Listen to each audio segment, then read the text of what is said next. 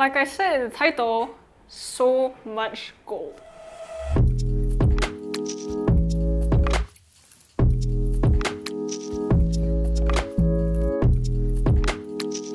Hey guys, we have the CCZ Plume IEMs with us today.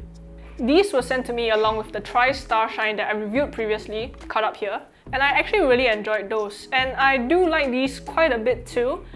But unfortunately, in between the time then and now, the Plume has actually been discontinued. Despite that though, I actually really still want to talk about these because I think that they are actually really nice and you might still be able to get them either second-hand or off some retailers who might still have stock. Anyway, let's get into it. Before we get into the review, don't forget to hit that subscribe button and turn on notifications so you don't miss out on upcoming videos.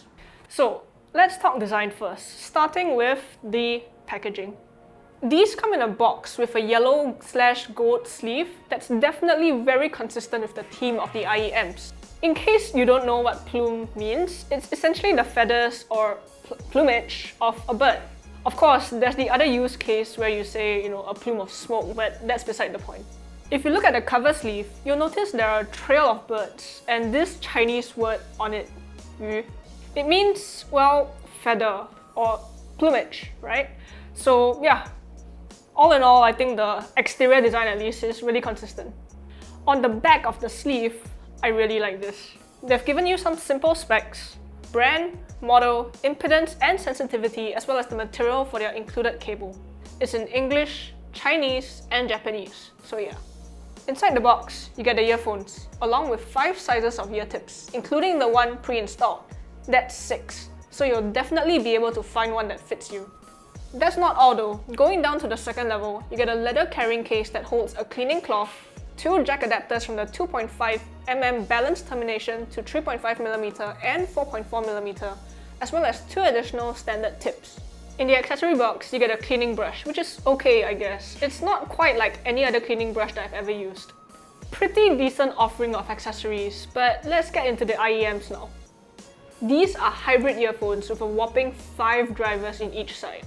You get 1 dynamic driver that handles the lows, 2 BA for the mids, and 2 BA for the highs. And that means these IEMs are freaking big. That's really the one problem I have with them. They are so big that after wearing them for around an hour or so, there are imprints on the inside of my ear and my ears start to hurt. Although this is definitely because my ears are on the slightly smaller side, so it might actually not be too big a problem for people with bigger ears. That being said though, these were good enough that I really wanted to keep listening to them, so I kind of just powered through the pain. Moving on, the shells are a glossy golden finish, which means, yes, fingerprint magnet. It's the nature of the beast though, so can't really do much about it. Another thing that irked me at the start is actually the seams of the shell itself. The one joining the faceplate and the shell is understandable, of course, but there's also one on the shell that seems to join the mid-shell and the nozzle, which is a bit odd. I suppose it might be because these are made of metal and they can't really do it in one whole piece. I don't really know. The seams do feel kind of raised when I'm touching them with my finger, but thankfully they're not sharp enough to actually irritate my ear when they're being worn, so I guess it's not too big of a deal here. The wings actually look and feel quite aggressive, especially even in the ear. But surprisingly, I actually didn't feel too much discomfort until about after an hour of wearing them. These are using 2-pin 0.78mm sockets, but the sockets are actually raised slightly off the shell, so I didn't actually try swapping the cables out.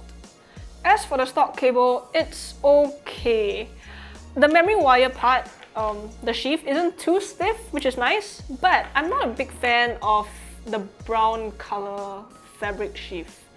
So yeah. Moving on to sound, I use this mainly with my iPhone 13 Pro Max as well as the FIO Q3 DAC amp. Personally, I really like the way these sound. You get a decent amount of bass with good decay, but there's an interesting thickness and weight to the sound.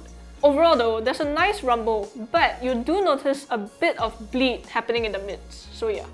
The mids are slightly recessed, although I didn't find it a big problem with the genres of music that I typically listen to. Vocals are very nice. You get plenty of air, and male vocals actually feel nicer and a bit fuller on these earphones in my opinion. Songs with a bit more vocal layering sounded very nice. There's a good amount of warmth here and a pretty full-bodied sound. As for treble though, the first thing that you'll notice, or that I noticed, is that there's actually a lack of treble extension in the upper register. I would have preferred just a touch more, and I mean, you guys know that I like sparkly treble, which unfortunately you don't really get here. The highs are a bit more subdued, I feel, and I would have liked to have gotten a bit more energy and brightness and sparkle here. The good thing though is that there is little to no sibilance at all on these. Imaging is pretty accurate and instrument separation is good. The soundstage is actually pretty good.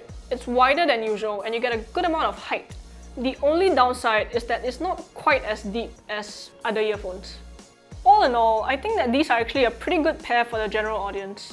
I know that some folks do have an issue with sibilance and sensitivity to treble, so that definitely won't be a problem with these. The bass is good, aside from the bleed, and I really did like the warmer male vocals that you get here. My only problem with them is the fit. They're relatively lightweight, but the wearing fatigue after about an hour or so is just too much. They're good enough that I want to continue listening to them, but yeah, breaks are very necessary. Again, these have been discontinued, so you do have to be a little more creative when looking for them online.